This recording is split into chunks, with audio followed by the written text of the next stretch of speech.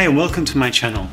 My name is Dave Thomas, also known as 7sharp9, and this is going to be a complete reboot of my channel.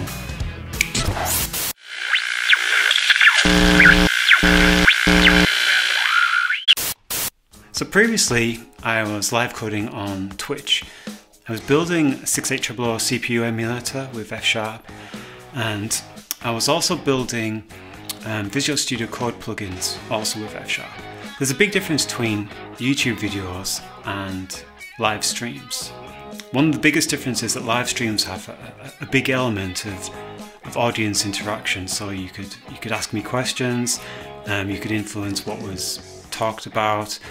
But I found a lot of the benefits of live coding finish once the stream's finished too. So, for example, if you watch the video back, there would be several hours of me just reading through a spec manual on a 68000 processor, figuring out how each instruction worked and things like that. The content after the stream's finished is less valuable as when the stream is actually playing.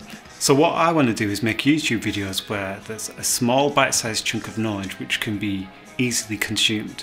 I mean, these days nobody has time for a 3-hour live stream of me building an emulator, but if I can show you a 10-minute chunk of knowledge where I can show you how a certain language feature works, or I can show you how to build a specific part of some infrastructure or those kind of things, I'm hoping to get a condensed element of knowledge so that it can be easily absorbed.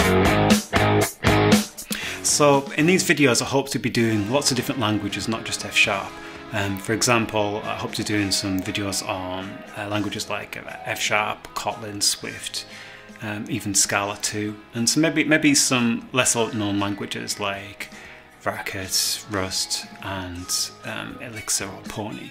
And one of the things I'm really interested in is different languages and some of the unique features of each language and how they can be used to your advantage. That's one of the things I'd like to cover in different videos. For example, I could build or model how part of the CPU would work with one language using certain features of a language. For example, in F# I could use active patterns to model matching some of the structure of a CPU instruction, or I could use coroutines in Kotlin or async in F#, those kind of things. Just capture different aspects of different languages to achieve certain things to your advantage. So other things that I'd like to cover is a range of videos from beginner topics through to intermediate topics, a mixture of technical and non-technical. I'd also like to cover just general development vlogs where I would show you how my workflow works and how I would solve certain types of problems. I'm really excited to get going with these videos. It's something I've been planning for quite some time, and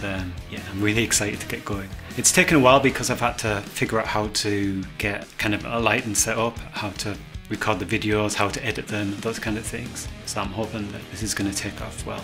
In terms of schedule, I'd like to have one video a week, but at the moment this is all brand new, rebooted, and I'm still trying to find the optimal workflow for producing these videos too. But hopefully I'm going to get one a week, starting with this one. So hopefully next week I'll have some content covering some features from F#.